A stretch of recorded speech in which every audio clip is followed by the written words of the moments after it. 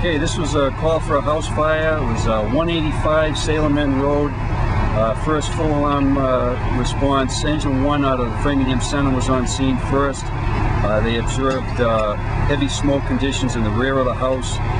Engine 1 then advanced a 2-inch pre-connected hose line into the house, encountered heavy smoke, heavy heat.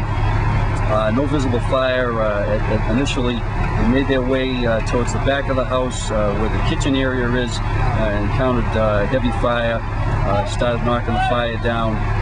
Next we had Engine 7 on scene, laying a supply line in off of Salem End Road to the Engine 1 pump. Rescue 1 on scene did a primary search, which was negative. All the occupants were out of the building and accounted for. Platform company on scene doing horizontal ventilation, breaking some windows to relieve the smoke and heat. Probably 10 minutes after the fire, the heavy amount of fire was knocked down. Then we began the process of overhauling, checking for extension. That took probably another 10-15 minutes of opening it up until we confirmed all visible fire was extinguished, so the fire was under control approximately 25 minutes after our arrival.